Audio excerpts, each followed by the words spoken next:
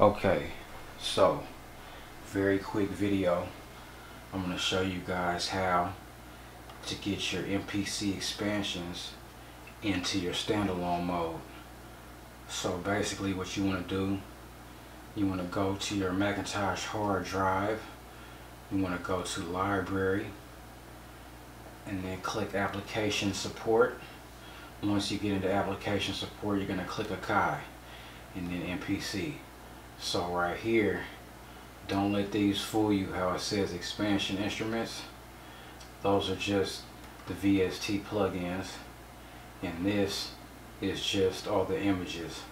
What you want to do is you want to go into content, and as soon as you go into content, you're going to see all the expansions. And basically they got funny names: com.akai pro.mpc.expansion. Alright, but inside of these, if you click on one of them, you're going to see all the XPM program files. You're going to see sequence files, and at the bottom you're going to see, well, here are the MIDI files. These are MIDI files right here. But if you go all the way to the bottom, these are all the WAV files. So basically what you're going to do is you're going to plug up your MPC, and you're going to click the controller mode so that your computer sees the hard drive. Once your computer sees the hard drive, what you're going to do is you're going to highlight all of these like this, and you're going to create a folder. And by the way, this is for those of us that have the extra hard drive space. So if you install the hard drive, whether it's 250 or 500 gigs or whatever, but you're going to be putting it onto the expansion hard drive of your MPC. So basically you create a folder and you're going to drag them all over. Now I already dragged them over, I already did this process. So basically when you drag them over, you're going to rename each one if you want to. You don't have to, but I did it just to make it easier to read on my live or on my X. So once you drag them over and rename them, all of these should look like this inside of your MPC hard drive. It's the same folder that's inside your computer's hard drive, inside the Akai folder. So basically after you do that, you're going to eject your hard drive, and then I'm going to move the camera over a little bit so y'all can see my MPC.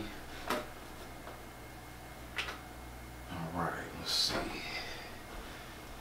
Quick little zoom over one time. Go like this. Zoom in for you. Alright, so what I'm going to do now is I'm going to show you guys how to pull those up. What you're going to do is you're going to go to your browser. And what you're going to do is you're going to actually... Oh, I'm still in controller mode. Hold on one second. Okay, go back to standalone mode, right? Then once you're in standalone mode, you would go to browser, places, and then my hard drive is named MPC-X SSD. So you got your internal, that's what's your internal hard drive or whatever, and then the expanded hard drive. And I got my MPC expansion folder right there. That's the list of all of them. The trap drums, Tim Kelly, Sound Mob, raw cuts. And then if you click on one of them, I'm going to click on raw cuts, you see all the WAV files, you see all the program files, and you see any sequence or pattern data. And you can just go ahead and load any of those up. Boom. And yeah, my audio's off, but trying to be quiet, you know what I'm saying? But yeah, you get the picture. So that's a kit that's actually supposed to be on my computer, but I threw it on there. BeatsByRossi. Subscribe, check me out. Peace.